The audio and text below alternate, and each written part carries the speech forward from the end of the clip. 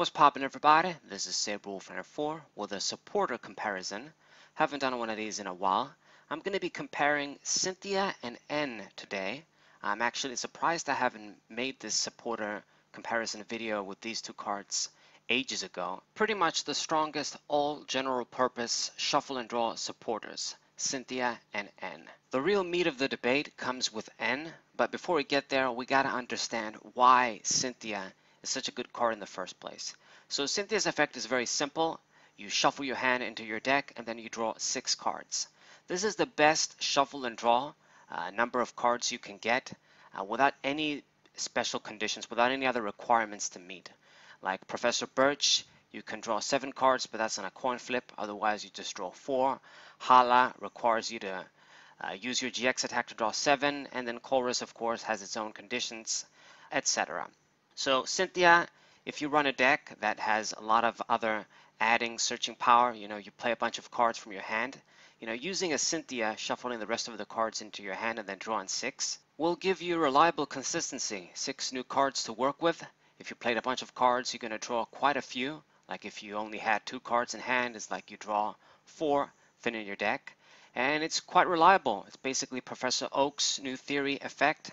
When Shauna was released and it was just draw 5 instead of 6, people were pissed, disappointed that it wasn't that Professor Oak's new theory.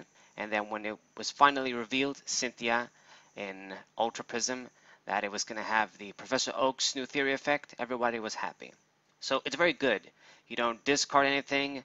You don't have to waste any resources like Juniper or Sycamore. It's just an all-purpose, very good supporter card. N's effect, on the other hand, is a little bit more complicated. Both players will shuffle their hand into their deck and draw a card for each of the remaining prize cards. So the reason why these cards are so comparable is because at the start of the game, before you have taken any prizes, N will also net you 6 cards. You're going to shuffle your hand and draw 6 cards. The difference, though, is of course N has a bunch of other implications, which is what makes the card very good at times, and sometimes it backfires to have him in hand. Of course, the biggest thing is that you can mess up your opponent's hand.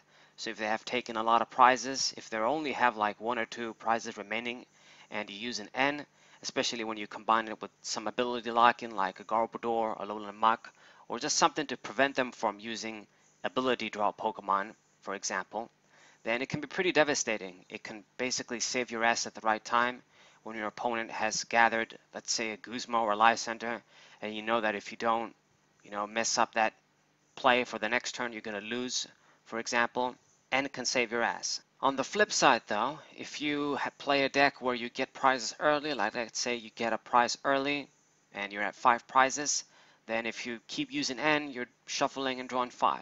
Now that's not too bad, but you're definitely drawing less than Cynthia. And if your opponent, let's say, doesn't have many cards in hand, they've got maximum prizes, and then you use a card like N, you're essentially letting them draw free cards. So there's all these negative connotations too, you could say. There's other things you can do with N that you can make yourself not deck out, like let's say shuffle in a huge hand, only draw a few cards when you have 1 or 2 prize cards left. You can do these sorts of combos, a bunch of different things. So the question is, which is the best one? Now, like I've said, both of them have their implications. Cynthia with its simplicity, and N, all of the stuff that I mentioned that you can do.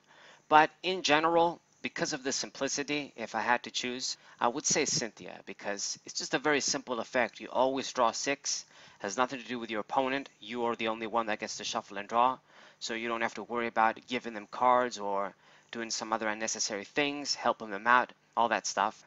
And it's just you always draw 6, even if you get that late game, like if you have taken a lot of prizes, you need a supporter, and you get Cynthia, you draw a bunch of cards, that's great. And a lot of the times, if it's your only supporter in hand and you want to draw a card, like you need to draw in order to come back in the game or do something, and it's the only dude you have when you have taken prizes, he's not going to help you. Now, of course, like I've said, it depends on the deck. For example, there are some decks where I actually favor N completely, like my Gengar and Mimikyu GX deck that I use all the time in Expanded.